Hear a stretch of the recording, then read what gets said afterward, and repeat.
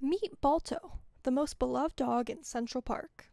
Unveiled in 1925, this sculpture by Frederick Roth is dedicated to the indomitable spirit of the sled dogs who made a heroic journey across Alaska to deliver life-saving medicine. In January of 1925, an outbreak of diphtheria threatened Nome, Alaska. When dangerous weather conditions prevented vaccines reaching the town by plane, a relay of dog sled teams was the only way for medicine to get from Anchorage to Nome. 20 teams carried the vaccine almost 700 miles in treacherous conditions, and Balto led the last relay team through some of the worst, including temperatures as low as minus 30 degrees Fahrenheit. 10 months later, he visited New York for the dedication of this monument, making Balto the only subject of a sculpture in the park present for its unveiling. Today, the story of Balto continues to inspire adults and children alike, and the Central Park Conservancy's team of monument conservators keep Balto protected from the elements and preserved for generations to come.